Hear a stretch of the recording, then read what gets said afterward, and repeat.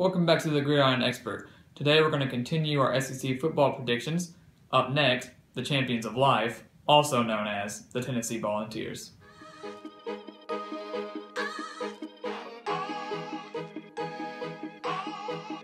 German Shepherds in my backyard.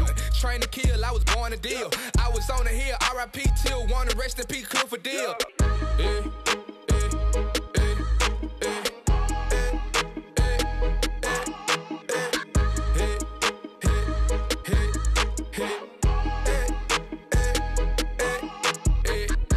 Got a family to feed, got a family to feed. They depending on me, they depending on me.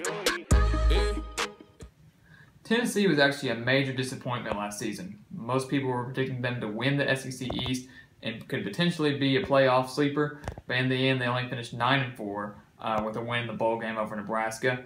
It was a really disappointing season for all the returning starters they had. Although they did face a lot of injuries, I don't think you can really blame that on the disappointing season. They still had Josh Dobbs and their running backs. But this year they returned 14 starters all together, 7 on offense, 7 on defense. I feel like they're going to be middle of the pack SEC East again. Butch Jones has done a great job turning this program around from the Derek Dooley days. So let's just jump into it. They open up with Georgia Tech on Labor Day in Atlanta. That's pretty much a home game for Georgia Tech. Despite that, I'm going to give Tennessee the win there. I think they're going to be fired up. They're going to have something to prove. Their new quarterback is probably going to be Quentin Dormandy. I think he's probably going to be pretty good, I think. And I think they're going to get the win over Georgia Tech there, even though Georgia Tech does have a lot of returning starters. Indiana State, easy win at home. And then the third week of the season, it's at Florida. Last year, Tennessee ended the streak against Florida at home at Neyland. This year, they go back to the Swamp. Florida's going to start a new streak. They're going to lose at the Swamp. I don't feel confident about them going on the road and winning that game, especially with all the returning starters Florida has. Malik Zaire and a good defense, 9 returning offensive starters. I just don't feel good about that. If it was at Tennessee, maybe a little differently, but not at Florida. Then a win against Massachusetts. That's obviously going to be an easy win. So Tennessee starts off the season 3-1, and that's really not bad at all for a team that had a lot of uncertainty. They lose. If you saw earlier in my Georgia video, I think they're gonna lose to Georgia at home. They should have lost last year at Georgia, except for the kick that went out of bounds and a miraculous Hail Mary. But this year they're gonna lose at home. Much needed bye week at 3-2. Still kind of teetering in the middle of the SEC. They're out of the SEC East race though, with already 2 conference losses, and those the top 2 dogs in the East there, Florida and Georgia, losing to both of those. There's no way they can win the division now. South Carolina at home, they do win that game. I know I've said South Carolina's improving, and they are, but they got to go on the road to win that, and I don't think it's going to happen.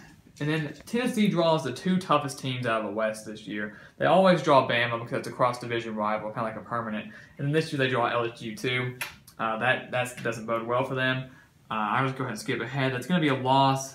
Even though it's at home, it's going to be a very fun game that I'm looking forward to. The LSU-Tennessee game doesn't happen very often.